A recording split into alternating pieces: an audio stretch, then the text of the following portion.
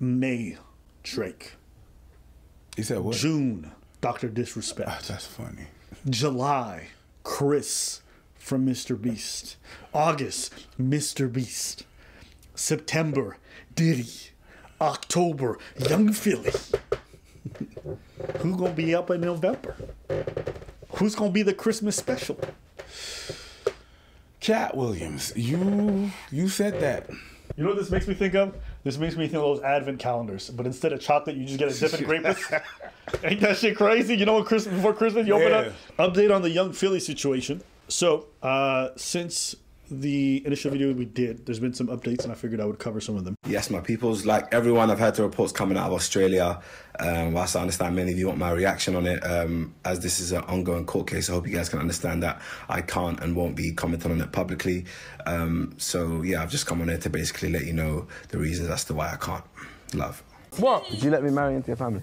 110%. You specifically, you are a great flipping human being. On my life, brother.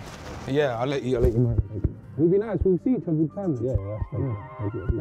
Yeah, I wouldn't let you marry my family, but yeah. Why? I'm a good man. Yeah. What's wrong with me? No, I had too many stories. Yeah, anyway, yeah. What stories? Huh? So, you guys remember what I said when I said that for Philly, It is over. it's over whether he's found guilty or not. And people were like, oh, you guys are condemning him. I'm not condemning him to anything. I'm just saying based off of his brand and the work that he's done, the mere accusation is enough to ruin everything he's built up until now, especially in an environment like the media of the UK. You have to understand, this guy was tied to some very big brands. He was doing things with Heinz. He had his own like mustard line or some shit. He was doing things with ASOS. He was doing things with BBC. He was doing, with all kinds of things, okay? Which in the context of a grave case. That's what I was about to say. Yeah, he was doing a lot of things with his BBC. He was doing things with his BBC he shouldn't have. But anyways, okay. So then we're gonna take a look at some of that stuff. Pause. Super pause. What? Now, honestly, this must have been the most expensive weekend of his entire life. Because just as we spoke about in the last video, creators and brands have started distancing themselves from Mr. Philly. Now, the first one that I saw was the Sidemen obviously removed their 20 versus 1 edition. That actually happened as I was recording the last video, which, I mean, had 42 million views. So that would have been a painful one to remove. The FA cancelled a new show that was going to have Philly cooking alongside other big Premier League players like Saf. The FA is the most wealthy league in the world. So losing that brand, My guy. that's like losing Nike. I don't watch football, and I know that. Yeah. His brand deals with ASOS have all been deleted. His sauce that he had with Heinz, that's been pulled. His clothing line with Perplex has been taken down. Foot Asylum announced that they are suspending their contract with Young Philly with immediate effect. His dating show with Gymshark called Hit Off has now been unlisted. His first live show for the Chunkz and Philly podcast has now been cancelled, and the producers of that show, Upload Productions, well, they said that they are pausing all and any work with Young Philly. Everything.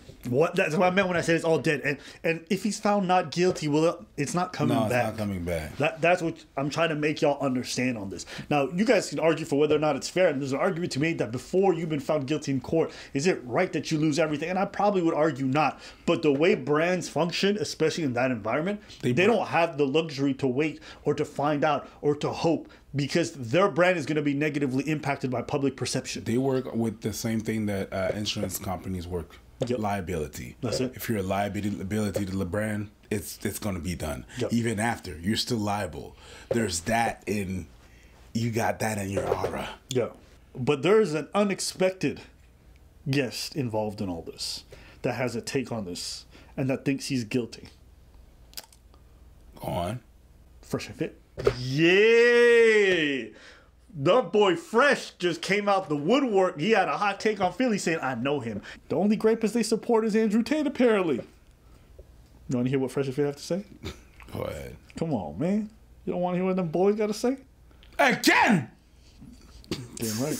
All right, let's listen, man. And guys, it's going to be choppy, but not because I'm going to edit it, but it's just Fresh is talking. Be patient. All right, I will try. I'm going to try to explain. All right. That being said, as the guy behind the scenes, and then like a lot of those like other like big YouTubers, why haven't any of them come out to defend him? That's my question. Sound familiar? Diddy. Who's defending Diddy? Nobody. But why is that though? Could it be true? The way he talks kills me. Release me. Release. Why is that though? Could it be because he's guilty? I don't know. But Release that. there's something that can be said. All right, let's go. I'm gonna just skip ahead. So basically, because you guys don't want to hear Fresh Talk for 5 minutes, trust me. Fresh Talk is about a story that he was in London maybe just a year or two ago, and at this time where he's out with some girls, Philly ended up showing up, and then he saw some weird behaviors. I'm gonna just get to the rich part, okay? Were the other YouTubers there? Yes. Yeah. Who else was there? Bro, this nigga, Tell the story. Yo, bro. This nigga, bro. They didn't do nothing wrong. They're just there with you. They don't want to be involved, bro. All right. This is what. All right. This dude Fresh is the worst storyteller, bro. No, it's because I'm protecting their brand, bro. Like, Okay, all right. You just said earlier they don't want to be seen with us. So why are you telling the people who they are? You want this nigga, bro? Well, I didn't know if they were worried about. Yes, they were worried about. Oh, so they're normie That's people I'm too. not saying their names. Okay, all right. Anyhow, so we go up with some YouTubers, man. They're showing us love. Buying bottles too. It's like when you watch mom and dad fight. And there's like 10 people at the dinner table and everyone's quiet. Okay, Peter, now pass me the potatoes. The potatoes.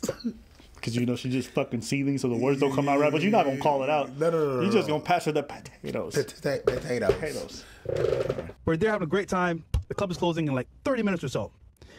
Out of the blue, this guy pops up. I'm like, who's this nigga? Talking to the girls, touchy-feely. I'm just like, did someone invite this nigga? Mind you, I don't know who he is. Mind you, he didn't know most of the girls there. He just knew one of them that I was talking to, which is fine. And we're chilling, vibing, whatever. What's wrong? It is the worst storytelling I could give it to. I just think that if you give it some time, it's like watching something fast forwarded, but it's also buffering at the same time. Yes. Yeah. It's like sort of come to the club and there's way about Philly just coming through and talking to one of the girls and. Remember, I said the club closing in like 30 minutes. He comes at the very end of the night at a club, and he's there at the table. I'm like, who's this guy? Whatever. So then he's talking to most girls at the table, and the one I'm talking to, he takes particular interest into. So he's like talking to her. The nigga's like thirsty, bro. Like when I say like overly thirsty, is like grabbing her, trying to pull her to the car, take away from her friend. This is like, bro, do your thing. I'm not gonna stop you because hey, that's not you, brother. The nigga's pulling the girl to the car, like pulling her, legit pulling her. And I'm like, I'm going to the hotel. And her friends are like, yo, this is crazy. Like, what's happening? Somebody go get her. She's like, where are you guys going? Like, why is he pulling me this way? So I leave. I go to my hotel. I get a text saying, yo, listen, I'm dropping her off to you right now, which is the YouTuber girl that told me she's coming. Okay, so she grabbed her from him. Yeah. And then I asked her, so what happened? You didn't want to go home, boy? Oh, no, this and that. He was being pushy, whatever. But I want to go home with you. I just didn't want to, like, make a scene. I'm like, all right, cool, whatever. Kind of find out. I called the other YouTuber girl later on. She told me the full story of what happened. He wanted to smash by any means possible. So I was like, oh shit, this is how this nigga moves. She's like, yeah, everyone knows. Damn. Even Fresh and Fit saying this dude weird. Everybody knows. But on tape. That being said, All right, go ahead. no, personally, I just think that with guys like get in Philly, you know, they just they can't be trusted because they're mad thirsty for girls, and that's why he's in jail. But what about what he said? What about what he said? I mean, it just corroborates what I've heard a lot of people behind the scenes. And here's what I think. It's one thing if you have accusers in the public. Like, you guys know when Fresh and Fit got accused by that girl, and I went to go listen, I'm like, that story's bogus. So people were like, oh, Abby, you're just going to believe the story. It's not that I believe the story. I'm not even telling you guys what happened or what didn't happen. But all the circumstantial evidence, for me, points to I would be very wary of him behind closed doors. That's it. And you might say, that's a lot. But when I hear the prosecutor in court saying, we have CCTV evidence, we have footage, we have photos of her injuries to her body that depict a history of violence on her. When he's saying we have an incredibly strong case, I'm like, okay, that's a fact. Who have nothing to gain, who privately, before any of this happened and after, tell me he moves a little bit weird. He's very aggressive with ladies. Hey guys, it's Mala Isaac. I'm going to give my honest opinion about this whole Young Philly situation. As you guys may know or may not know, he got charged with R and it's been like all over the news. I'm gonna give my honest, humble opinion, okay? I've met the guy. I personally don't like him. He's not a nice person. I'm just gonna be honest. To me, anyway. I don't know. To his friends, he might be a nice person, but to like, if you've met him in real life, you'll know he acts in a certain way, especially if he's around people. He has a very big ego, and he kind of looks down on a lot of people. And people think all this stuff we're saying, even his friends say this. They get on podcasts, they talk about how rude and nasty he can be to people all the time. So that's why when folks are like, oh, these are just rumors, they're not rumors. Like, when your friends are saying it, when people who don't know you are saying it, when all these unrelated people are saying it, and not only are they saying this guy's arrogant, but they're saying he aggressive with the ladies, they little shit. I'm sorry. It just, to me, that's probably the biggest smoking gun someone can give me outside of like footage and photo videos, because there's no way 15 to 20 people who are all unrelated to each other are all reporting the exact same details about you. But yeah, this is where we're at with the updates. This is a story that's going to keep evolving, and we're going to keep our eye on it. But from what I'm gathering, yeah. You're going to get updates from this. I mean, you know, of course, we're going to see where the court case goes. I'd be very curious to see when the photos get released or if they leak. That'd be really interesting, because when they talk about a history of violence, that sounds super aggressive. But if it just turns out to be a few bruises, it's going to make me look at the prosecution completely differently. Have they just been lying in court? Have they been lying to the public in regards to what they actually saw? But obviously, in the court's opinion, as well as the judge, not only were the allegations serious, but the proof that they needed to be able to hold him there on very strict bail, where he couldn't leave, he couldn't talk about this court case publicly, he had to leave a deposit, he would not be able to leave the country. I'm sorry, I just laughed because 2 years ago I bought a car and they asked me for a deposit, and it was $500. That was not a deposit. That's $122. $122,000. That's not a deposit.